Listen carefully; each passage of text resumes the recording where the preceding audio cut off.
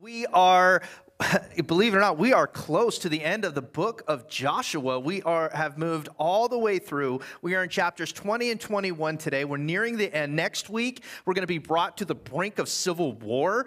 So yeah, you want to check back in for that. And then we're going to hear Joshua's farewell the week after that. And it's going to take us all the way up to Easter. The last 7 chapters, as Andy had covered the last couple of weeks, we have the tribes, and they're receiving their land. They go in, they take the land just as God promised. There's some miracles, there's some battles, and you're talking years of battle. And then finally, what was prescribed is finally happening. Like the Christmas of all Christmases, the anticipation that, can I open the present? Can I open the present? Do we finally get the promised land that we kept hearing about? And tribe after tribe is walking up. What do we get? You get this land. What do we get? We get this land. 40 years of being in the desert and hearing about this promised land, this land that is flowing with milk and honey, and all those what ifs we get the land are becoming the right now. The emotion of years of hard work are finally paying off, and you got to think like Super Bowl, like I get to hold the trophy and it's mine, or getting that gold medal. The one days have become 2 day.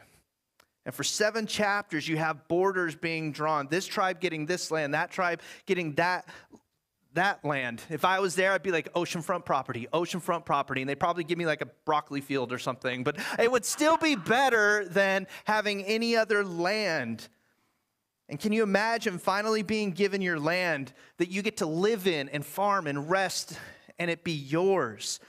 I mean, the conversations had to be going around. What are you going to do with your land when you get it? And we've all done it. If you won the lottery, right? What would you do with that money? And everyone is having these conversations, and they're excited. Except so far, if you've read back, because we didn't cover it verse by verse, but if you read the last 7 chapters, you'll notice that 11 tribes have come up. But if you know about how many tribes there are 12, which means there's one more left. And so naturally, we get to Joshua 20, and you're like, all right, 11 of the 12, what comes next? 12 of 12, the last tribe, right? Wrong. If you're counting, you're like, wait, what about oh, yeah, we'll get there? Okay, cool, no big deal. Scripture moves right from 11 tribes into something else, something that's really important, but I didn't want to move to that important thing until we recognize that there's like this pause button. While 11 of the 12 tribes are holding on to their new deeds of trust and can't wait to get to their land, it's like God pauses and he gives instructions about the land. And everyone surely would have noticed this pause. And so we're going to jump in and hear then what happens with these last couple chapters and with this last group of people in the land.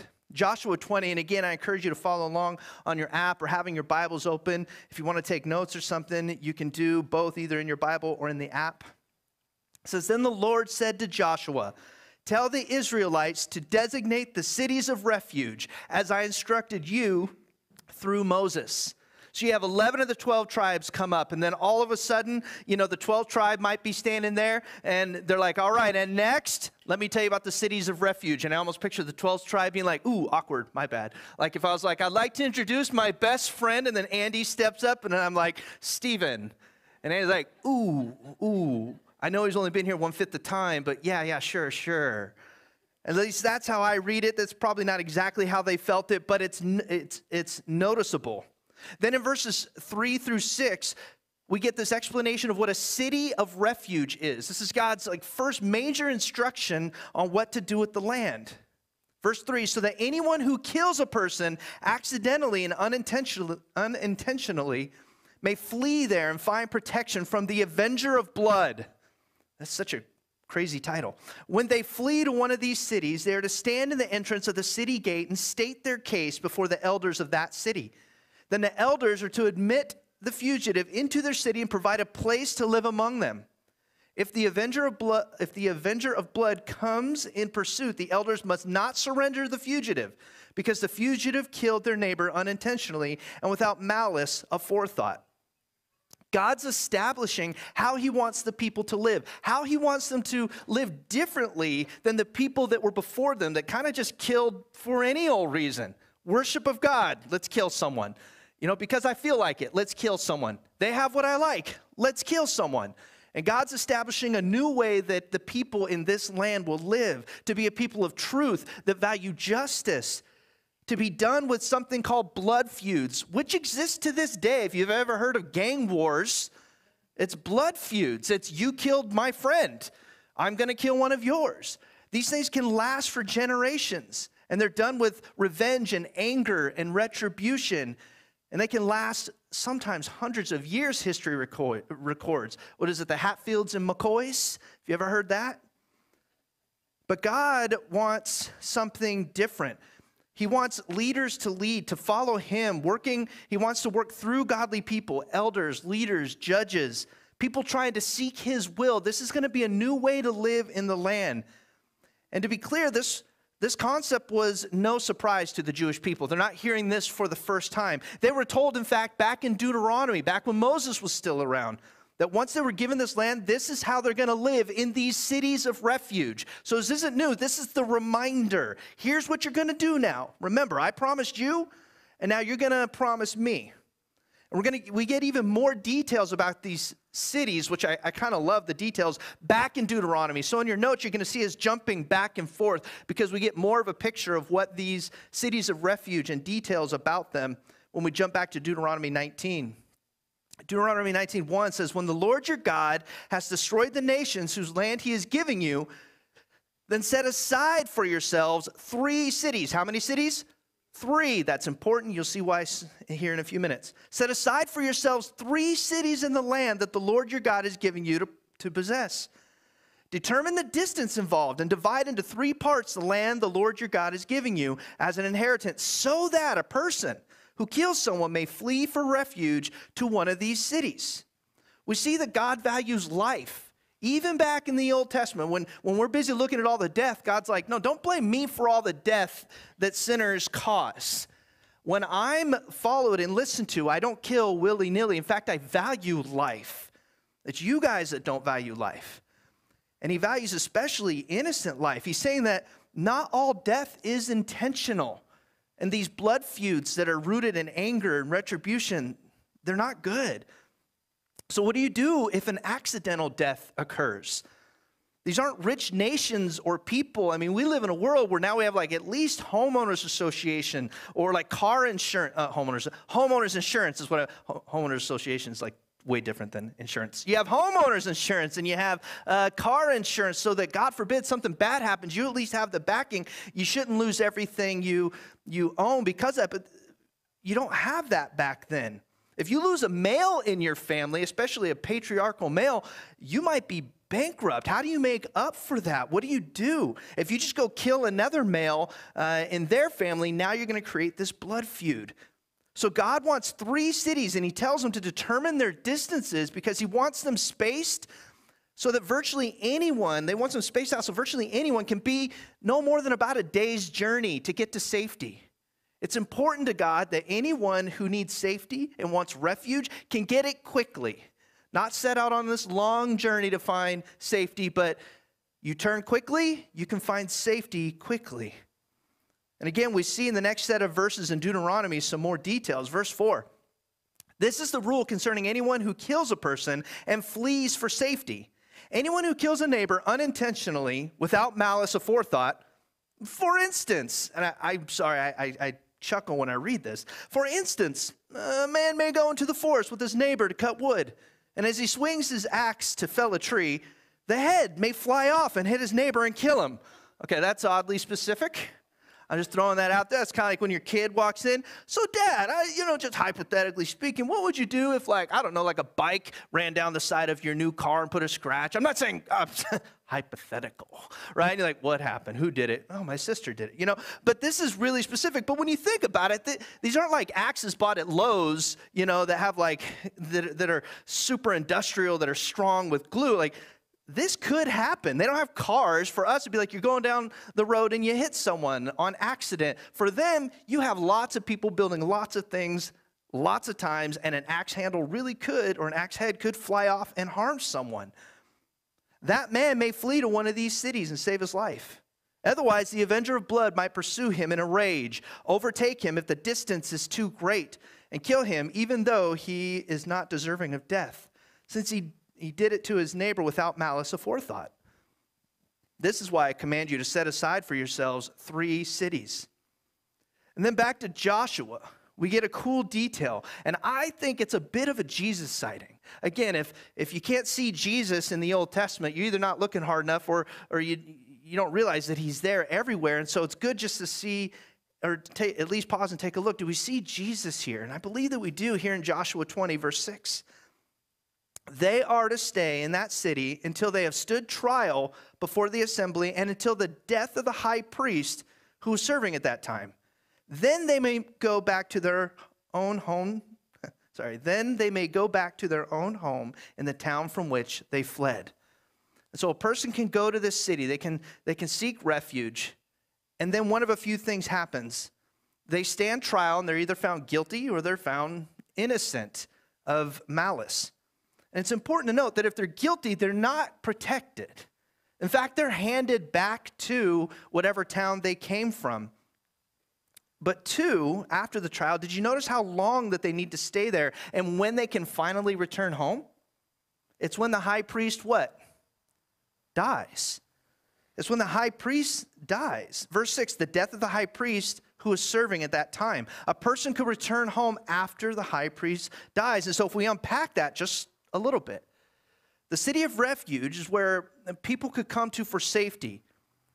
But what if that person decided to leave? They come there for safety, a month goes by, and they're like, I want to leave. Could they leave? Yeah, they actually could. But once they're out of that city of refuge, guess what could happen? The avenger of blood could find them and kill them. And it would be perfectly legal. And why is this location so important? Couldn't God just say, hey, look, I'm going to tell you all, in all of the land, don't kill each other. Don't take avenge and become an avenger of blood. Well, he could have done that, but again, it was a different time in a different culture with different resources than what we have now. And plus, it sends a message that God has been sending throughout all of time, that there is a way to seek refuge. You have to come and do things God's way. You can't expect to be saved on your terms. We're good at that as humans. Well, why wouldn't God just? And God's like, I don't know, because I'm God, and your brain is a little smaller than mine, and you see far less than I see. And don't fool yourself by thinking you're somehow more loving and gracious and kind and more all-knowing than me. Trust me in my ways. God wants us to submit to him and take refuge in him. There's this constant theme in Scripture. God's people in God's place under God's rule, ways and blessing. It was a series that we did a while back. We see it way in the Old Testament in places like Noah's Ark. There's going to be a flood. What do? You take refuge in the ark. You come to the ark and he'll save you. We see it with Jesus, right? We're all doomed for hell. How do we be saved? We come take refuge in Jesus. To be saved, we need to take refuge and find safety. So that city that a person would run to for safety would both be refuge and kind of a prison. Because if you leave, you could what? Die. But if you stay there, you're safe. And it reminds me of what Amanda was saying just a few minutes ago. It feels like a double-edged, or it feels just like it could be a blessing and a curse. It reminds me of the verses where we're called slaves to Christ. And those aren't warm and fuzzy words, being a slave to anything. But we need to remember that being a slave to righteousness, a slave to Christ, means being treated better than and cared for way more than if we were kings in this world. Belonging to Christ is always going to give us a better life. If you walk out from under the protection of God's rule, if we walk out from under the umbrella that he's given us, and we go into the rain and we turn back like, why am I getting wet? God, you're making me wet. And he goes, no, I'm providing a way for you to come and stay dry, to not pollute yourself with the world. I'm providing you a refuge. You're choosing to walk out of it. And God has this theme of refuge throughout Scripture. And the person fleeing would be deemed fully forgiven and free when the death of the high priest occurred.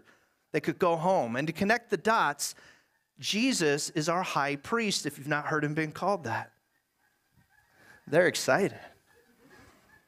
We take refuge in Jesus, and upon his death, anyone who makes him Lord, is forgiven and free. It's this beautiful scarlet cord throughout the Bible of seeing how God redeems and saves his people. Okay, we have two last cool things to notice about these cities of refuge that I really like before we get to this last tribe. And they segue nicely. How many cities of refuge were they to make? Do you remember? 3. I didn't even need to hold up my fingers. That's great. 3 cities of refuge. But I want you to count how many they actually made.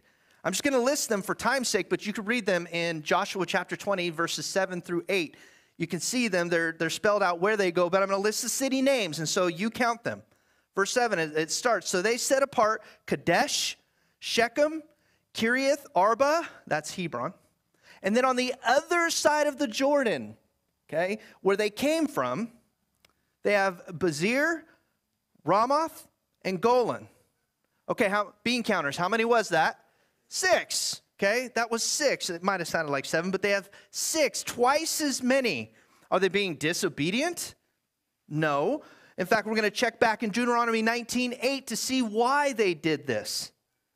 Verse 8 says that the Lord your God enlarges your territory as he promised an oath to your ancestors and gives you the whole land he promised them. A lot of times, you see this word promised, promised, promised. And God says, promise kept.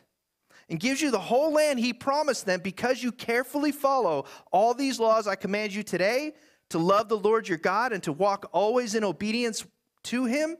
Then you are to set aside 3 more cities. Why are they doing 3 more cities? Because God fulfilled his promise to give them more land.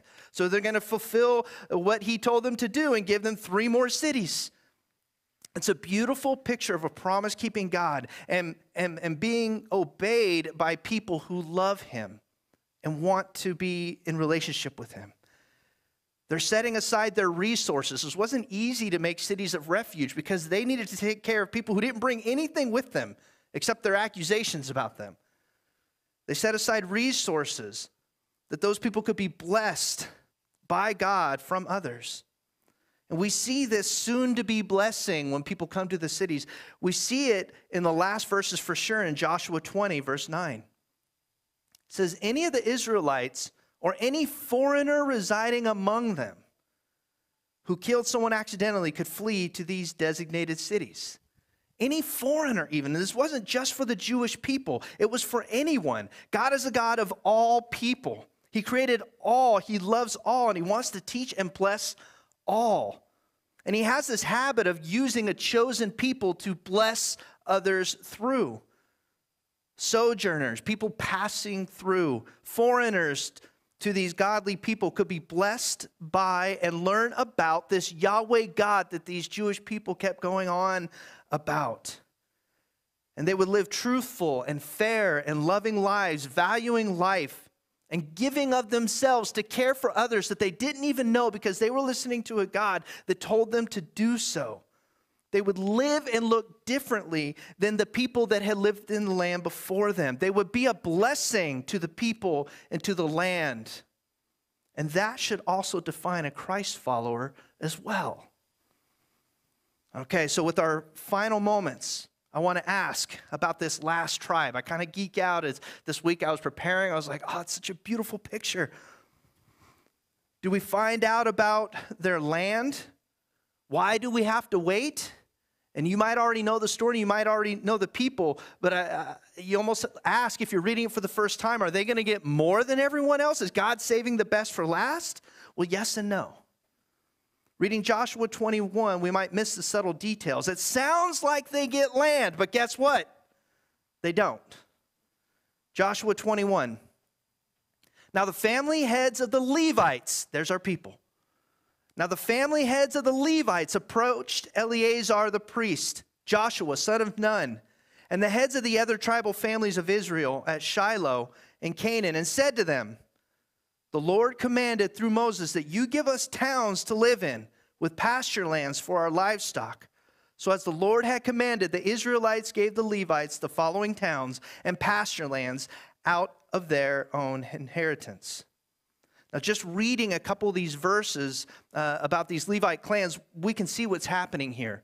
I'll read you verses 6 and 7 just so you can kind of hear what happens for most of the chapter 21 of Joshua. It says, the descendants of Gershon, that's Levite clan, were allotted 13 towns from the clans of the tribes of Issachar, Asher, Naphtali, and the half-tribe of Manasseh and Bashan.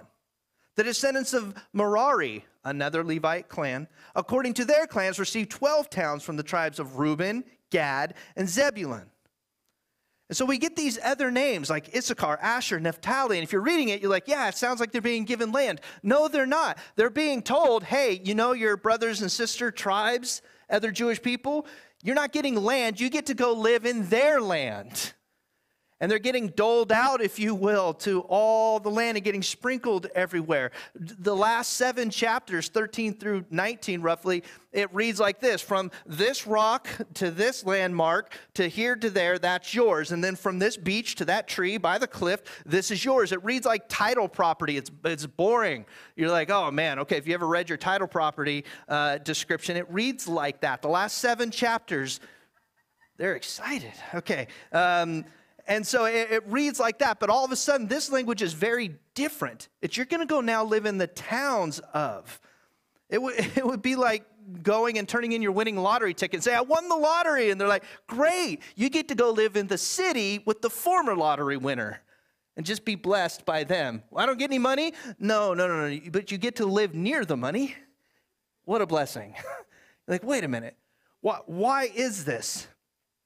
Now, if you're reading the Bible for the first time, it could be a little confusing. You're like, yeah, why aren't they getting it? I'm just confused. What's different about these Levites? But it's important to know this wouldn't be a surprise to them. This isn't the first time that they're hearing about it. In fact, they weren't even expecting land. Everyone knew the Levite story back then. And it was even told again back in Deuteronomy 18 specifically, what was going to happen. Deuteronomy 18, 1 through 2 says the Levitical priests, they're priests. Indeed, the whole tribe of Levi are to have no allotment or inheritance with Israel. They shall live on the food offerings presented to the Lord, for that is their inheritance. They shall have no inheritance among their fellow Israelites. The Lord is their inheritance, as he promised them. They don't get land. They get the Lord. Now, I confess, at first, you especially as a kid, you're like, gee, thanks. Like when everyone in class, the teacher's handing out cake and they hand you carrots. And you're like, oh, what's this? Oh, Nikki, you're going to love that you ate carrots growing up. Those are healthy for you. That's a good choice for you. Like, but they have cake. It's hard not to look around. But then as you get older and more mature, you start to realize, like especially at least for me during Christmas time, and you get clothes. When you're younger, you're like, clothes, where's the toys? But you know, at least for me personally, I love when my wife and my mom to this day buy me clothes. I'm like, why do they look so much better when you buy them for me? And you appreciate that gift that keeps on giving and something that's actually more valuable. And so these people, these Levites, as they're told that they're promised that they don't get land, but the Lord will be their inheritance. This meant something super deep. They weren't just priests. This group of people have a story where they weren't always priests, and their story wasn't always good. And it goes back quite a ways. In fact, it goes back all the way to Genesis. A quick recap. There was a man named Jacob. That's where we get the name Israel. God changes his name from Jacob to Israel. And it's all his kids that make up the tribes and all those descendants. It's literally where Israel comes from. And he has all these kids. And in chapter 34 of Genesis, which we did cover in the book of Genesis, I believe you can find those sermons online. And it would be good because this is a controversial chapter that I'm not going to get into because Jacob has a daughter. Now, daughter is out. She gets raped by someone else from from foreign people. And obviously her. And then that man who does that actually likes her and is like, I really want to marry her. Hey, Dad, can we arrange something with, her father, maybe like do this marriage? And Jacob, whose daughter was horribly mistreated, actually considers it. And he's like, yeah, I tell you what, if your whole clan gets circumcised, which that's a crazy thing. But if your whole clan, your whole city gets circumcised, then I'll let this marriage happen. And in today's culture, especially now, that's a giant hashtag Me Too weirdness thing, which, again, go listen to that sermon. Again, the Bible's not always prescription, it's description. It's what happened. And so they make this deal. And understandably, the brothers of this woman named Dinah, the brothers, Levi and Simeon, they're not happy. And I can't say that I blame them. I'd be like, yeah, you mess with my sister or anyone for that matter like that, and we're going to throw down a little bit. But these guys go overboard. So Simeon and Levi are sitting there. That whole city gets circumcised, all the men rather. All the men get circumcised, and I just picture like Levi looking over at Simeon and being like, hey man, you ever heard the phrase shooting fish in a barrel? Got a whole bunch of men over there, ain't feeling too good. They could barely walk. I bet you we could take them. And they do. They run into the city. They kill all the men.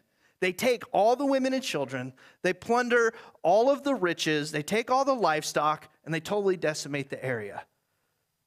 Genocide, basically. Now, was it wrong what occurred? Yes. Was their response way over the top? Yes. And so it doesn't sit well with Jacob, the dad. He's like, I know this was bad, but what you did was awful. And he says as much in Genesis 34. Then Jacob says to Simeon and Levi, you have brought trouble on me by making me repulsive. In your NIV, it'll say obnoxious. What it's basically saying is like, there's nobody, there's just rules in fighting. When you're fighting with someone you don't like that much, there's just ways to attack them you don't do. And taking advantage of a whole group of people right after they had what they had done to them, we look disgusting. We don't look holy based upon what you just did. We look repulsive among the inhabitants of the land and among the Canaanites and the Perizzites. And since my men are few in number, they'll band together against me and attack me, and I will be destroyed, I and my household. Then at the end of Jacob's life, just a few chapters later in chapter 34, this is the dad, mind you, he's giving sort of his last will and testament, and he's telling what all the tribes are going to get, and basically telling them what they're going to turn into, and they're going to hear the reasons why they do or don't get a blessing. That would be awful. Here's why, in my will, here's why you get this. You're a bad kid. Ugh. Genesis 49. Simeon and Levi are brothers. Their swords are weapons of violence. Not defense, violence. Let me not enter their council. Let me not join their assembly. For they have killed men in their anger and hamstrung oxen as they pleased. Cursed be their anger, so fierce, and their fury so cruel. I will scatter them in Jacob and disperse them in Israel. And all this comes true. Could you imagine hearing that from your father, from a parental figure that you look up to? Hearing them be like, I wouldn't come to you for counsel for anything. You guys are violent and awful.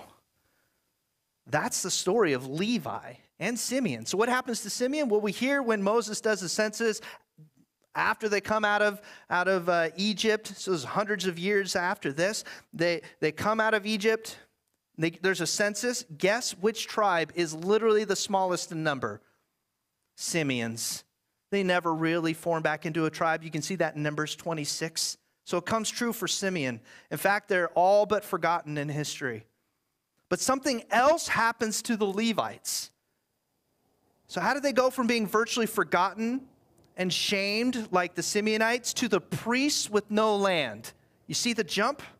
They went from murderers who their own father wouldn't even go to counsel to being priests and standing up for God. Well, we see it in the story and the account of Moses going up to the mountain. And when he comes back down, you've probably heard the story of the people. They did something bad. They made a golden calf. And they start worshiping it. And they're singing and dancing. And Moses comes down. And I think Josh was there. And he's like, what is that? Is that the sound of war? No, that's the sound of singing and dancing and worshiping. And what is going on? I mean, this is deplorable. We're like 5 minutes from crossing the Red Sea. And already they're going back to worshiping false idols. Moses is furious, and rightly so. God, in fact, was furious. He's like, I'll strike them all down. If they can't remember this after 5 minutes, then no, we're done. And Moses comes down. And this is where we see the hearts of the Levites turn. After hundreds of years, we see them doing a new thing and being a new people. This is where they get their new reputation. They fight not out of anger on their own behalf, but for and only when the Lord calls them. Exodus 32, Moses saw that the people were running wild and that Aaron had let them get out of control and so become a laughingstock to their enemies. So he stood at the entrance to the camp and said, "Whoever is for the Lord, come to me." And all the Levites rallied to him. What a picture. All right, I need some men to step up. This whole group of people. Oh, look at that. All the Levites. You almost picture everyone else stepping backwards. But these men step up. Then he said to them, this is Moses, "This is what the Lord, the God of Israel says. Each man strap a sword to his side. Go back and forth through the camp from one end to the other, each killing his brother and friend and neighbor." The Levites did as Moses commanded, and that day about 3,000 of the people died. But then Moses said, "You have been set apart to the Lord today." Set apart to the Lord today. "For you were against your own sons and brothers, and he has blessed you this day." And again, we've covered this multiple times in this series in Joshua, and if you haven't heard them, I encourage you to go back and listen. But multiple times we've explained how this was the language of the day. That God has the right. He gives life. He can take it away. And this was the language of the day that people would understand. But he was also starting something new here with a new people in a new place under a new rule. And he doesn't want it polluted, especially early on at the foundation, with idol worship, with anything that's disgusting. The focus on these formerly cursed people, the Levites, is that they stepped up for the Lord, even against their own family members. They didn't listen to those voices. They listened to his voice. They were willing to stand up and act for the Lord. In these subtle verses in Joshua 20 and 21, we see not only the written account of the crossing of the Jordan, where they left stones to remember, and the establishment of Israel in the promised land, we see stories of redemption.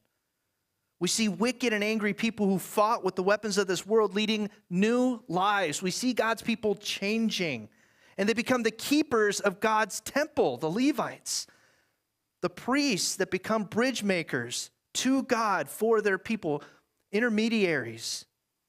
And thanks to the grace of God, they no longer desire or needed land because they have God himself. That's their mindset. The Lord was their inheritance. Deuteronomy 18:2. The Lord is their inheritance as he promised. It wasn't a curse. It was a blessing, a promise. And it was a promise that God kept. Several times over the last few sermons, I've said the greatest enemy to faith is forgetfulness. We forget what God has done. They would not be forgotten and wiped out, the Levites, but remembered as a people that stood for the Lord alone. They didn't want land.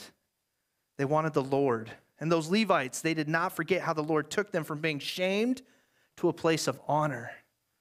And again, while this is a story of God's people, the book of Joshua in the Old Testament from thousands of years ago, it also parallels with us. Remember, we have a great high priest, Jesus, that died 2,000 years ago for a sinful and selfish people that were only really good at one thing, sinning. That includes you and me. And while they and us could rightly be given a curse, and look at these sinners.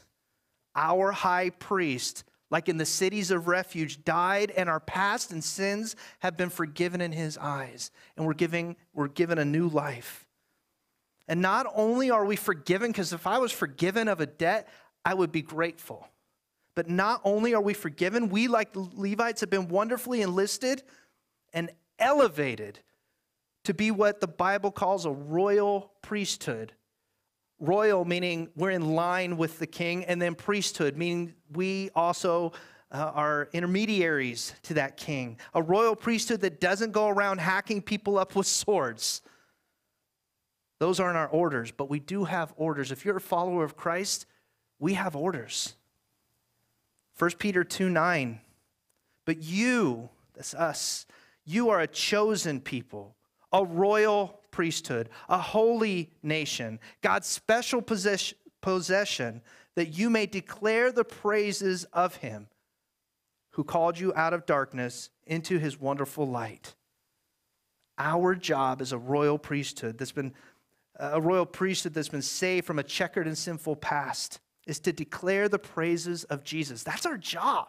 Not to just live quiet, humdrum, okay lives, but to declare Jesus, declare his praises, the one who pulled us from darkness like the Levites were pulled from darkness. Jesus delivered on his promise, and like the Levites, we should not forget. And Joshua 21 ends with yet another reminder that God keeps his promises. The book that ironically most often gets quoted for our courage and strength is really just a giant list of all the promises that God kept. Joshua 21, 43 through 45. So the Lord gave Israel all the land he had sworn to give their ancestors, and they took possession of it and settled there. The Lord gave them rest on every side, just as he had sworn to their ancestors. Not one of their enemies withstood them. The Lord gave all their enemies into their hands. Not one of all the Lord's good promises to Israel failed. Every one was fulfilled. I'll read that again. Not one of all the Lord's good promises to Israel failed. Every one was fulfilled. So my encouragement that not one of the Lord's good promises will fail you. Take refuge in him. Trust in his ways, not your own. Trust in his timing, not yours. Don't do things your way. Listen to him. Lay down the weapons of this world and seek his will and his way. And if you're resisting him in any way, whether it's accepting him or just giving him a part of your life, I just ask, what are you waiting for? What more does he have to do to prove that he is trustworthy? Are you trying to save face, or are you trying to find security in the ways of this world? Or do you just not want to be duped? I mean, I ask you, I beg you to consider these questions and to just let go and start trusting God. He promises to forgive, to love, to keep, and even use you. But you have to head to him for refuge. And when we do this, we join the ranks of countless followers of Christ over time who've come before us that can say, the Lord is my inheritance. He promised me, and that's more than enough. I'll pray, and we'll close our time with praising him. Father God, thank you so much. Thank you so much for all that you've done, for being a place of refuge for us, for establishing us as a people that should be a place of refuge for others. May the people around us see us, Christians, followers of you, as places and people of refuge that they can come to for comfort, support, love, to meet them where they're at. May we be known as a forgiving and kind people. But when we do these things, may people not see us, but see you, because we are declaring your praises, that you are good, you are the promise keeper, you did the hard work to save us. All we did was to contribute to our salvation as sin. But you are good. And Lord, thank you. Thank you for these promises, for keeping every single one. And thank you for the ones that you will keep. And may you continue to add to our numbers, not for our glory, but for yours. In Jesus' name we pray. Amen.